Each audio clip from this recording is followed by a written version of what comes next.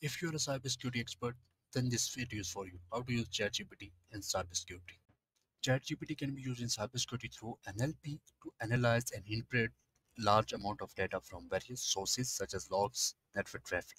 For incident response, ChatGPT can be used to generate incident response plan based on specific detail of an incident.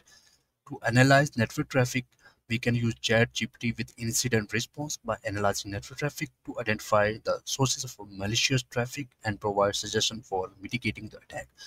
For threat intelligence, we can use ChatGPT to assist with threat intelligence by analyzing large amount of data from various sources. ChatGPT can be useful for identifying new strains of malware for tracking the activities of known malicious actors to identify new emerging threats.